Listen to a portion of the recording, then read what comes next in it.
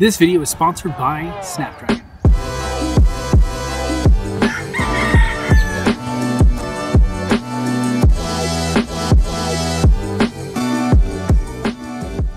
So we've already seen how Gen AI-based assistants like ChatGPT and Copilot are much better at understanding our questions, as well as, generally speaking, much better at answering those questions. But the thing is, they're all about to get a lot more useful, because up until now, even though they're relatively new, we've only been writing or speaking to them, which is actually just being converted to text and given to the AI as text, basically. And then getting responses as text, or again, text converted to speech. And while it makes sense as the natural progression of assistants, since we were already used to talking to, let's call them the first generation of assistants, it is very limited compared to what these AI models can actually do. For example, what if these generative AI assistants could do more than just say read?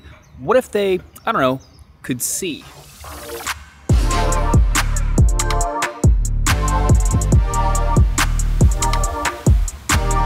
This new ability that all AI assistants are going to get sooner or later, honestly, is called multimodal AI. It's a clever approach that allows the AI to reason across different types of data instead of one, like now. The AI can seamlessly integrate and analyze multiple forms of data or multiple modalities/modes of information. So, text and again, voice to text as we have now, but also audio, like music or just sounds even, images, whether that's something you point your camera at or something that's on your device's display, and video even, again, on the screen of your device or taken with your device's camera. At Snapdragon Summit this year, we got to see some examples of what that is going to look like, as well as some of the technology improvements we need for it to run well on their new Snapdragon 8 Elite chipset in a reference device. For one example, we were shown how you could simply point your phone at a check from a restaurant and ask it to take the bill total and add a tip for you, then also split it multiple ways. It can look and not only know that this is a check from a restaurant, but also know which number on it is the total, then do the math for you and give you the answer. Another example is pointing it at a math problem that isn't just text and asking it to solve it for you. It can recognize what the question is saying, then also recognize in the image the length and width of the item and give you the area based on that required formula. And again, it's not just the camera.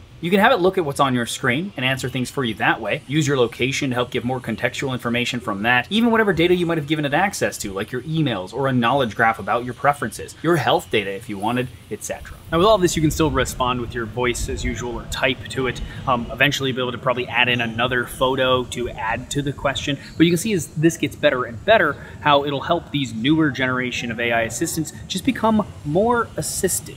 It starts to sound more like how we as humans process the world around us, doesn't it? And while the phone is easily the most popular way that we'll see this type of thing in as many people's hands as possible, it's not just going to be limited to that. We'll see it in cars in the form of their in-car infotainment systems where you can use gestures to control the car via a camera in the dash. Smartwatches will use this to process your biometric data along with your voice, diagnostic tools, industrial robots, basically everything. Again, at the Snapdragon Summit, we also got to see an XR demo where you could look at a foosball table without saying what it is, ask questions about what's in front of you to get answers about it, including tips, history, etc., and then ask follow-up questions. Now, obviously, this reference XR device isn't something you'd wear out, but again, you could see as things get smaller, like these Meta Ray-Bans, for example, which we've already started to see add some of these multimodal AI features like translating signs and menus, telling you what you're looking at, etc. You can see how it can be even more seamlessly used in your daily life if you wanted it to be.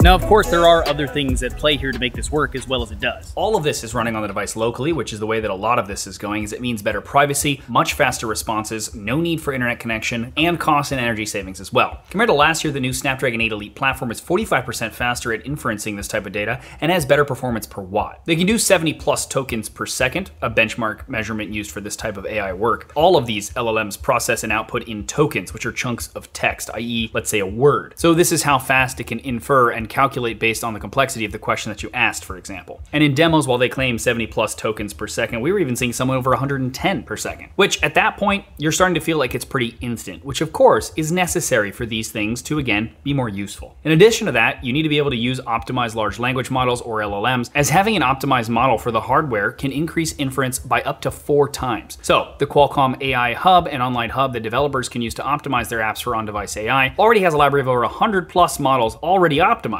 and developers can, of course, bring their own. In addition to that, they're adding new LLM support all of the time. IBM's Granite, for example, or even the French Mistral model, which just increases the languages and functions that these multimodal abilities can be used in. So there you go, what multimodal AI is and how it's going to make AI a lot more useful. Hope you guys enjoyed that. Let me know what you thought in the comments below. Also, if you want to learn more about what Qualcomm has announced here at the Snapdragon Summit, I'll leave a link below. Now though, I'm gonna go find some poke.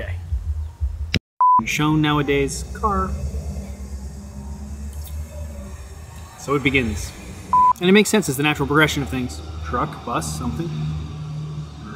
Something trying real hard to get up a hill. That's what that is.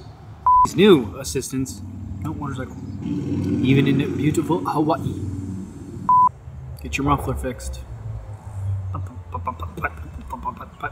Do not just take children.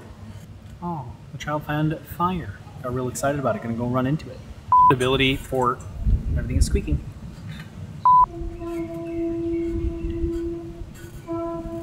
It's the horn blowing guy. He goes around and he lights all the torches, but he blows the horn while he does it. Good timing. AI-based assistants.